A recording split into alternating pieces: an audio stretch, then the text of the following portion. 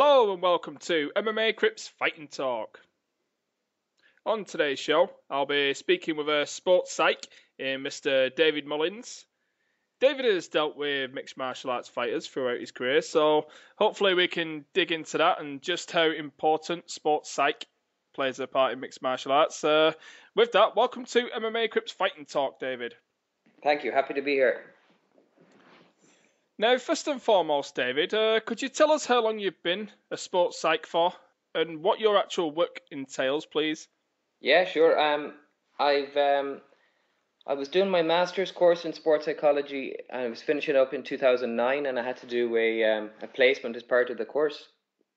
So I wanted to work with a fighter. I've been a fan of boxing and MMA for years. So I wanted to work with a fighter because the mental side of fighting is fascinating. So I got in touch with John Kavanagh in SPG in Dublin and asked him if he would be interested in letting me work with one of his fighters. And he was very open to the idea.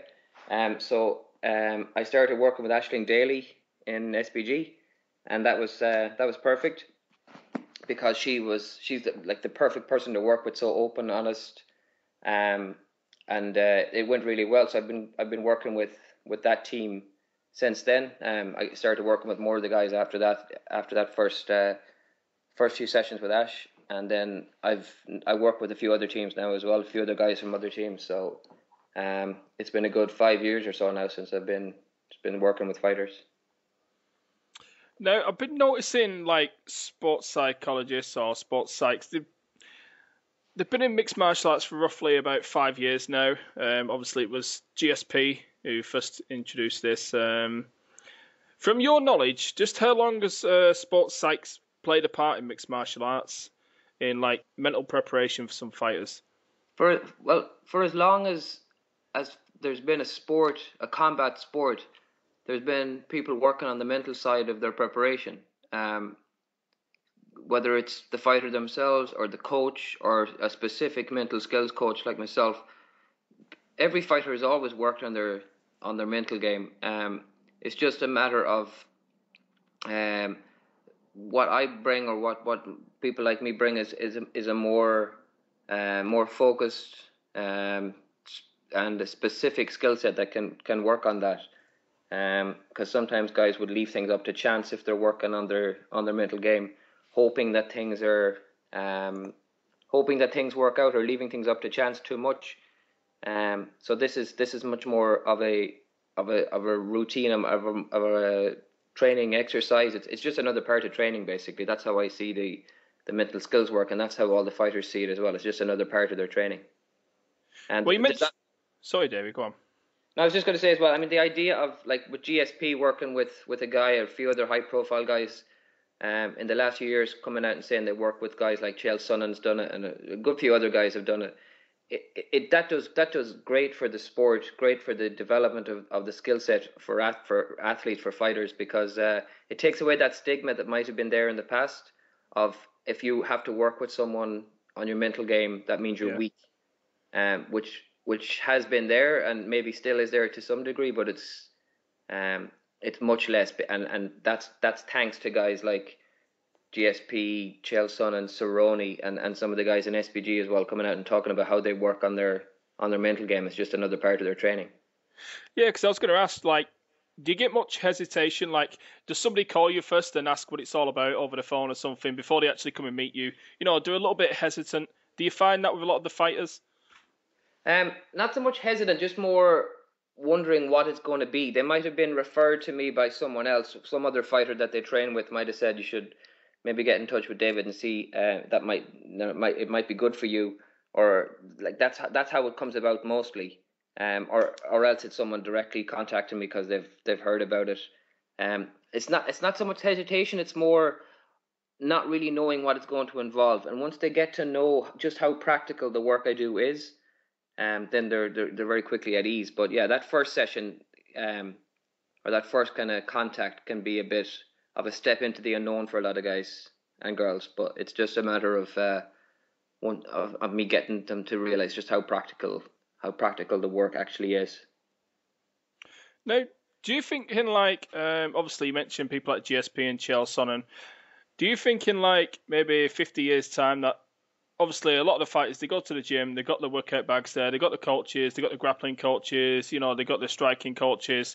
Do you think like there could be a little office in the gym, in pretty much every major gym, for a sports psyche where all the fighters can actually go in after like, you know, after a training session, just go and speak to the sports psych? You said 50 years. Yeah. I think that's more like 2 or 3 years. Yeah, that soon. Yeah, like I mean, the gyms I work with, like obviously SBG is where I've done most of my stuff, and a few other places as well. It's the culture of MMA, but I think it's a lot to do with that, because it's such a relatively new sport, and there's constantly new techniques being done in the cage, and new training regimes. The fighters are more open to things than maybe other traditional sports are. So I think the idea of working with the sports psych, or working on your mental game, is something that's very prevalent now in lots of gyms, more than you would think, more than the average person would think. Like when you think about what a fighter is doing, the mental side of that is so huge. There's still a little stigma. There's still a few guys that think that's not for me, but in the most part, most gyms around the country would have some fighters that work with somebody. Maybe not everyone in the gym does, but someone in each gym, or some, like in lots of gyms, in the better gyms, they tend to have some other team working with a guy. You mentioned John Kavanagh. Obviously, I've listened to this guy. He could be a sports psych himself, you know. Now, breaking into the Straight Blast gym, you know, it's like that's one of the major gyms in Ireland. It's the biggest gym in Ireland. Not to mention, it's got a brand all over the world. You know, there's one in Manchester. There's one in Portland, Oregon, I believe.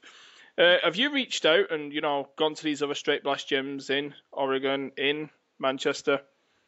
I haven't done any work with the guys in Manchester or Portland. No, I've done a few sessions with the guys in Mjolnir. A few of the guys there, in Iceland that John has done some work with. But again, it's up to the fighter to get in touch with me, kind of thing. I don't want to put myself out there too much.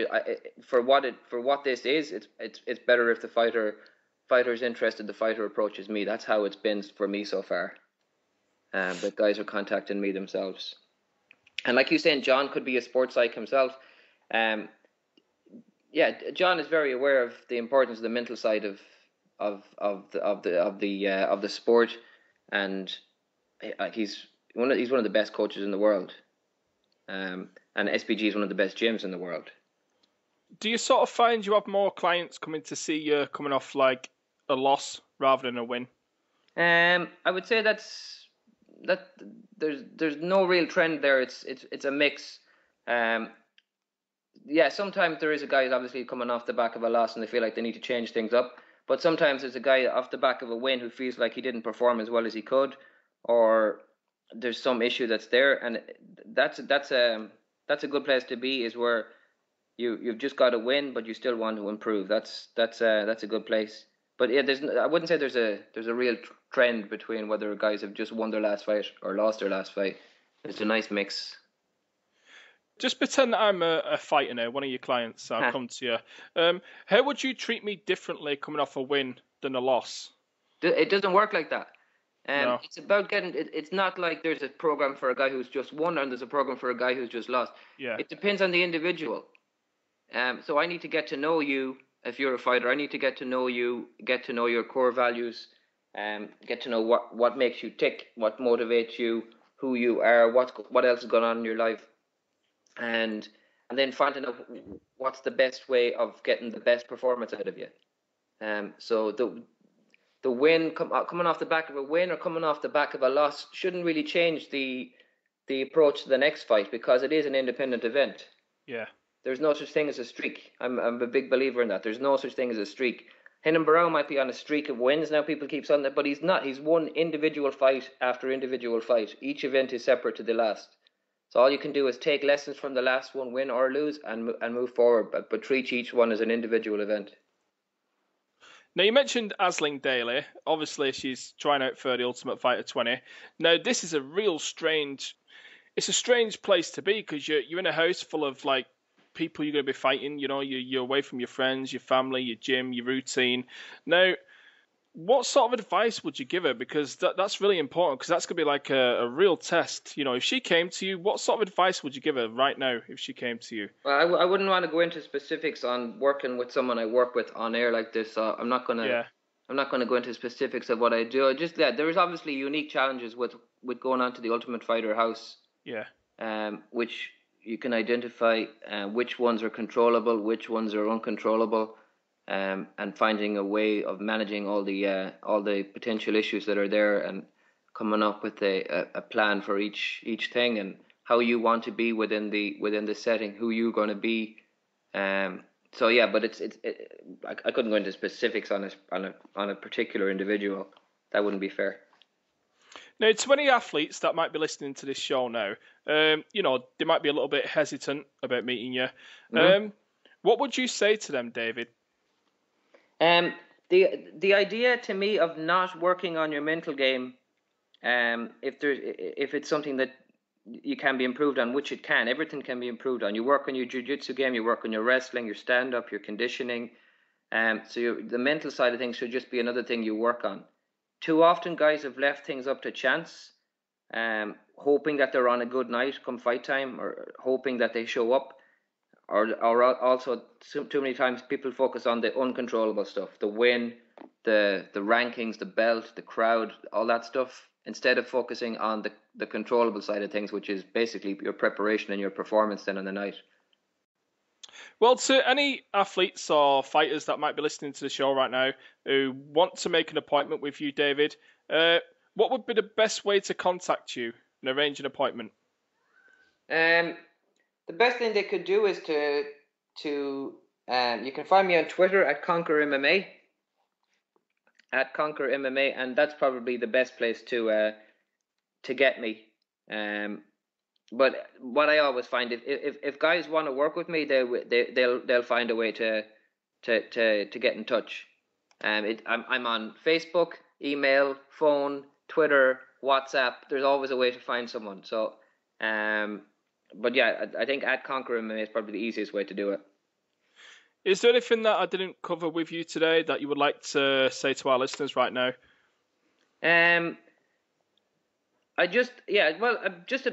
Probably on that stigma thing, you've already mentioned it, but just to reinforce that message of the idea of working with someone on your mental game as being a weakness, or it's only for certain people, or the idea of it being like hypnosis, and you're gonna train someone to become not that they don't feel pain, or all these kind of myths that are out there. Just to realize that everyone can improve on their mental game, whether you see yourself as being mentally tough or whatever way you see yourself, you can always improve. It's the same as any aspect of your training, something that you can be improved on, and it is something within your control. And there is actual practical techniques that can help you to perform better come fight night, or prepare better as well, get more out of your training. It's not just about fight night, it's about getting the best out of your training as well. So those myths that are out there and those stigmas that are out there, just to realize that there are lots and lots of guys, lots and lots of girls that are working on their mental game. So it is something that I would encourage fighters to do. It's not necessarily to work with me, but just something that you take more ownership of how your mental preparation is going, rather than leaving things up to chance. Okay, David, thank you for joining me today. It's been really interesting. Very welcome. I've enjoyed it as well. Okay, from MMA Crips Fighting Talk, thank you for watching.